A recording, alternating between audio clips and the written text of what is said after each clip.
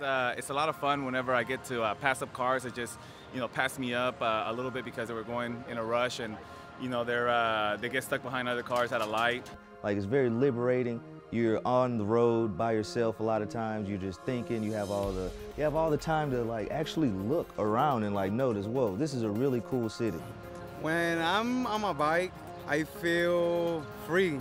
I don't know, I feel relaxed. I like the exercise portion of it. It's just being outside, getting some nice sun, getting some exercise, and clearing your mind. It's just a lot of freedom. You don't need a car to go around the city.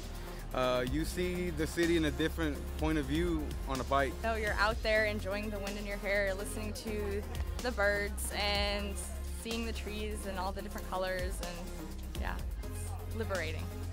Oh man, so when you're riding on a bike and the weather is perfect, not too hot, not too cold, it's the best feeling in the world. You're like, yeah man, I'm just chilling, living life. It really makes you appreciate like the beauty of things.